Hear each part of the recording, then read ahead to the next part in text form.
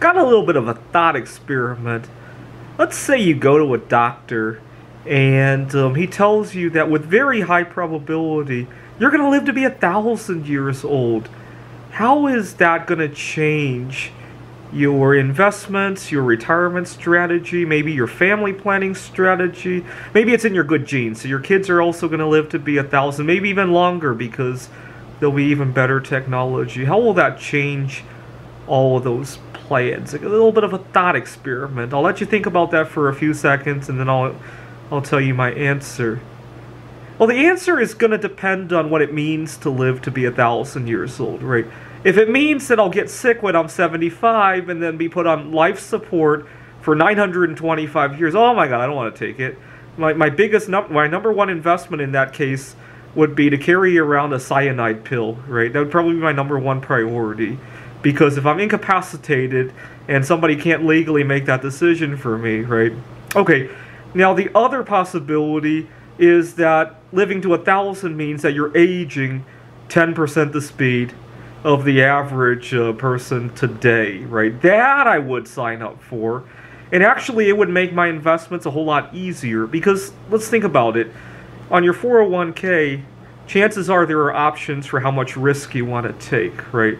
So for example, if you're 18, your portfolio mix is very different than somebody who's 50 years old, right? So I still invest like an 18-year-old.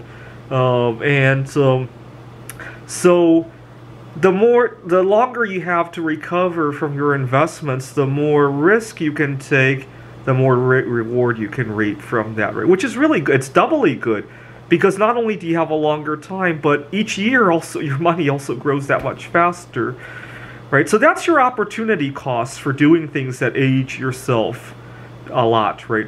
Obviously, I'm optimistic about living to be 1,000, but even if I don't, I'm optimistic that I'm aging a whole lot slower, which gives me more time to take risk.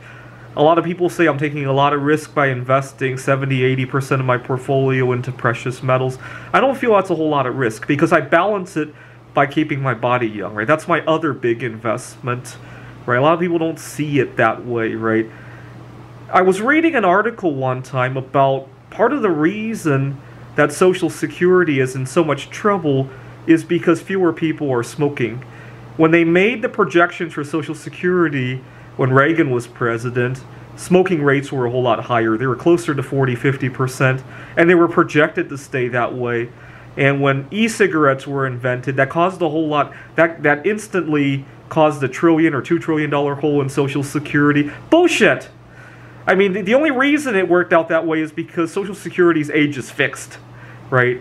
If you had to actually physically be 65, right, as in your body's age, right, to collect Social Security, it would be an even stronger position today, right?